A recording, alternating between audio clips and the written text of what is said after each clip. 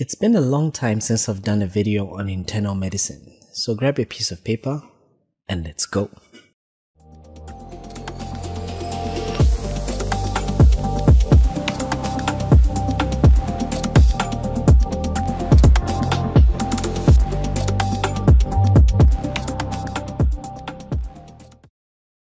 Hello and welcome to MK's Medical Review Series. My name is Dr. Moses Kazevu. This is a series on my YouTube channel where we look at medical topics in depth.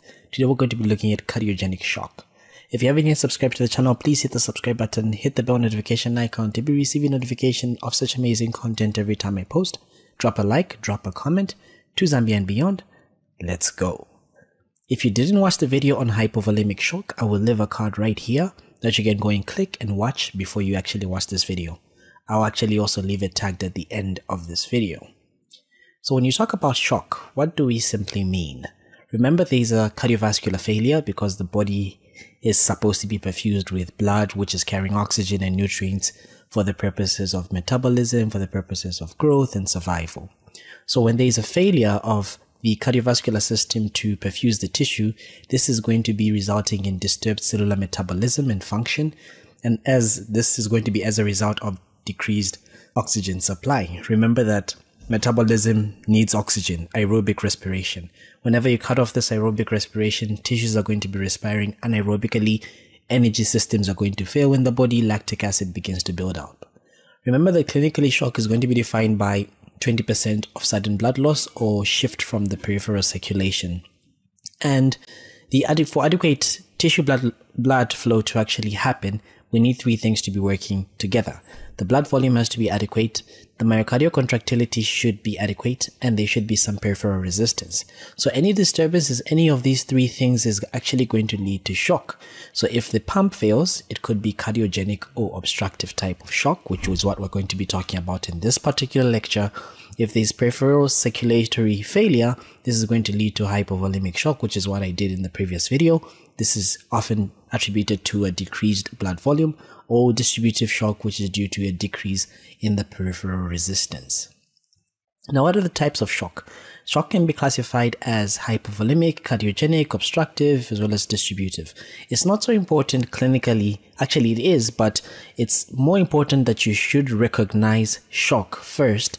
And the types of shock can actually be recognized based on the clinical features, on the history, on your physical examination. For example, if you are suspecting that this person has hypovolemic shock, there may be a history of them having some loss of fluid, some loss of blood. It could be through bleeding, it could be through diarrhea, it could be through vomiting. So all that is usually going to be evident within the history. It's going to be evident within the physical examination. So you may not miss that, but you should never miss a patient that is in shock.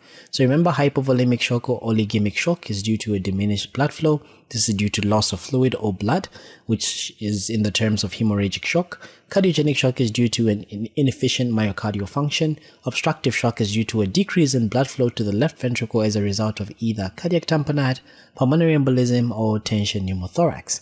Then the distributive shock, these ones are usually attributed to a peripheral pooling of blood. This can either be septic shock in the background of infections. This is due to systemic infection. Neurogenic shock, which is due to peripheral vasodilatation, reduced peripheral resistance, and peripheral pooling of blood. Could be anaphylactic shock, which is mainly an antibody-antigen reaction that leads to peripheral pooling of blood. For example, if someone gets an injection of antitetanic serum. It could be also endocrinal shock, which is due to acute severe hormonal imbalance, for example, in adrenal insufficiency, pituitary failure, and it may present with a combination of any of the above types of shock.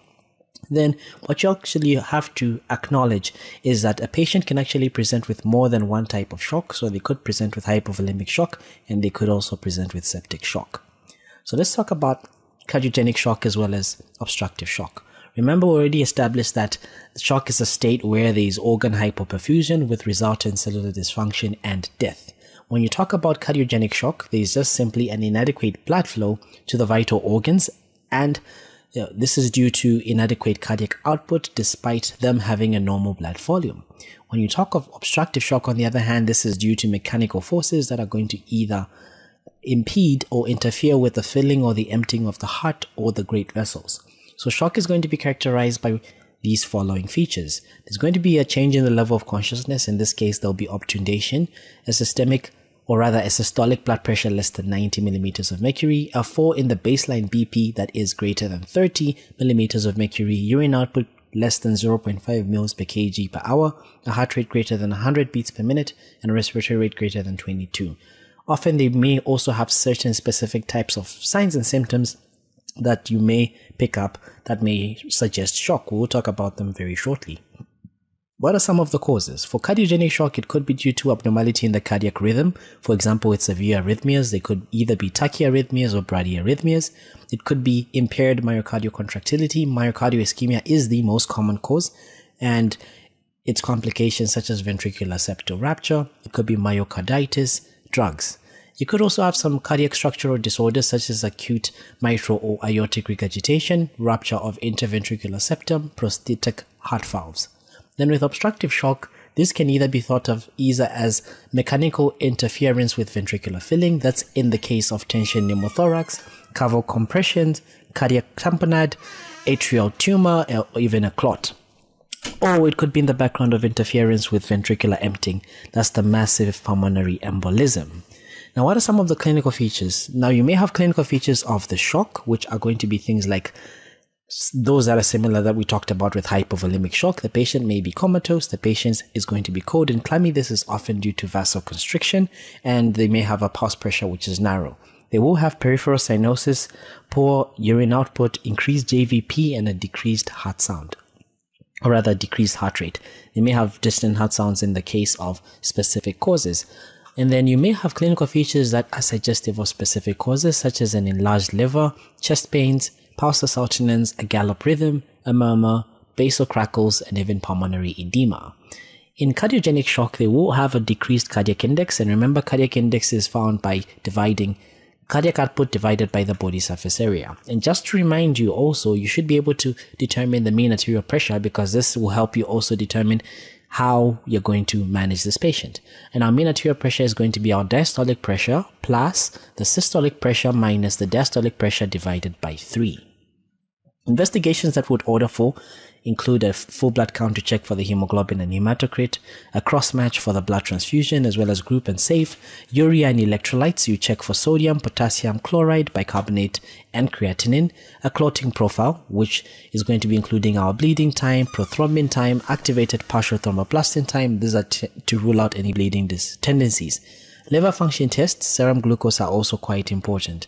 Arterial blood gases that may suggest features of shock include lactate greater than 3 millimoles per liter, that's about 27 milligrams per deciliter. These are going to be suggesting hypoperfusion. Remember, whenever there is decrease in blood flow, there's going to be anaerobic respiration, there's going to be the production of lactic acid. There is also a best deficit that's less than -4 milliequivalents per liter. This also does suggest shock with a carbon dioxide arterial partial pressure of less than 32 millimeters of mercury. Other imaging include cardiorespiratory imaging, that's going to be inclusive of an electrocardiograph, chest x-ray, which may show an enlarged heart, pulmonary venous congestion, and an echocardiograph. Abdominal ultrasound can also be done to rule out internal hemorrhage, and a head CT scan if the patient has a history of head injury or the patient is unconscious. How do we manage shock? We'll begin with cardiogenic shock. So our aim of management is pretty much to improve the cardiac output. So we want to correct any dysrhythmias, optimize the preload, improve the cardiac contractility, and reduce the afterload. Then we also want to minimize the cardiac work by maintaining the normal temperature, sedating the patient, intubating them, and mechanical ventilation if need be, correcting any anemia, which is why it's very important to get a full blood count. Very, very important thing to address is the underlying cause. Most of these patients are going to need ICU care, and they're going to need some oxygen therapy and also regularly monitoring of the vitals, the temperature, the heart rate, the blood pressure, and the cardiac monitoring. How do we address the underlying cause? If it's a structural disorder such as valvular dysfunction, septal rupture, these have to be repaired surgically. Coronary thrombosis is going to be treated by percutaneous coronary interventions such as angioplasty and stenting. You may also treat this with coronary bypass surgery or even thrombolysis. Tachyarrhythmias such as rapid atrial fibrillation and ventricular tachycardia are going to be slowed down by cardioversion or with antiarrhythmic drugs. Bradycardia is going to be treated by either transcutaneous or transvenous pacemaker. But in the interim, as you wait for the pacemaker procedure, you could actually give them atropine 0.5 milligrams IV every 5 minutes for up to 4 doses. And if this is not effective, you may switch to isoproterenol, which is about 2 milligrams and 500 mils of 5% dextrose in water to run at 1 to 4 micrograms per minute. That's about 0.25 to 1 mil per minute. But you do have to remember that in patients that have actually suffered from a myocardial infarction and patients that are suffering from coronary disease, this is a contraindicated drug. Intra-aortic balloon counterpulsation is actually valuable for temporarily reversing patients that have come in with an acute MI. And remember, this procedure is a bridge that's going to be there between the cardiac catheterization and the coronary angiography before any possible surgical intervention in the patients with acute MI that have complicated by ventricular septal rupture or severe mitral regurgitation who require vasopressor support for more than 30 minutes. Now, what about patients that come in with shock after an MI? Remember, we want to treat them with volume expansion if the pulmonary arterial occlusion pressure, or which is also referred to as a pulmonary artery wedge pressure, is low or normal. So 15 to 18 millimeters of mercury is considered as our optimal range. So remember that our wedge pressure is simply just the pressure within the pulmonary artery system when a catheter tip is wedged in the tapering branches of one of the pulmonary arteries. The normal capillary wedge, the pulmonary wedge pressure is about 4 to 12 millimeters of mercury, but of course this is not done in most of the hospitals in our setting. If a pulmonary artery catheter is actually not present or not placed, we may actually give fluids cautiously, about 250 to 500 mils bolus of normal saline, and this is going to be in conjunction with intermittent auscultation of the chest to rule out any fluid overload. But in general experience, we rarely, if we make a diagnosis of cardiogenic shock, we really want to give a lot of IV fluids. We generally want to restrict the IV fluids. Then if they shock after right ventricular MI, these ones usually respond partially to volume expansion. However, vasopressor agents may be needed for these patients. We should also do a bedside cardiac ultrasonography that can assess the contractility as well as the veno-cavo respiratory variability, and this can actually determine the need for additional fluids versus the need of vasopressors. Inotropic support is actually better approach for patients that have normal or above normal filling pressures. So how do you use this inotrope? So if a patient has a hypotension that is moderate, that's a mean arterial pressure of 70 to 90, dobutamine can actually be used as it's going to improve the cardiac output and reduce the left ventricular pressure. I did a video on dopamine infusion, so if you haven't yet watched that, please click on this card and head over right there. Dopamine is going to be, or rather dobutamine is going to be given at 2.5 to 10 micrograms per kg per minute as an infusion. So what you can simply do is get 250 milligrams and place it in 250 mils of 5% dextrose.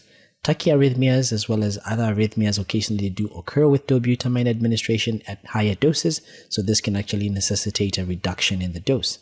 For those that have serious hypotension, that's a MAP less than 70, we want to give them norepinephrine or dopamine, and this is going to be given to target the systolic blood pressure to aim for about 80 to 90 millimeters of mercury, but you do not want it to exceed 110 millimeters of mercury.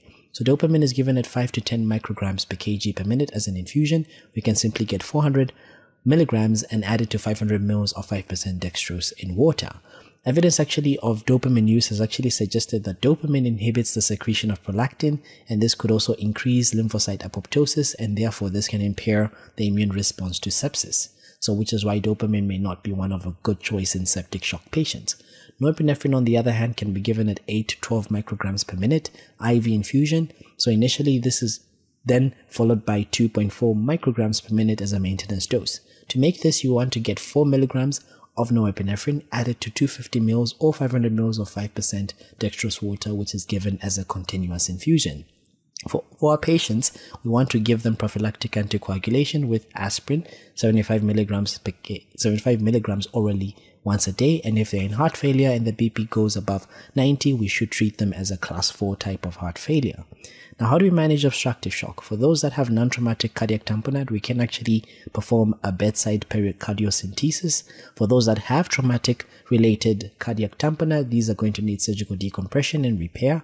For those that have tension pneumothorax, we went to do a needle thoracostomy where we can actually insert a needle, a 21G needle into the second intercostal space, mid-clavicular line, and this is later followed by insertion of an intercostal chest drainage tube. For massive pulmonary embolism that's going to be resulting in shock, this is often treated with anticoagulation, thrombosis, surgical embolectomy, or sometimes extracorporeal membrane oxygenation in selected cases. I really hope you enjoyed this video on cardiogenic shock as well as obstructive shock. If you did, consider subscribing to the channel, hit the bell notification icon so you never miss such amazing content. To Zambia and beyond, my name is Dr. Moses Kazevu. Until next time, bye-bye.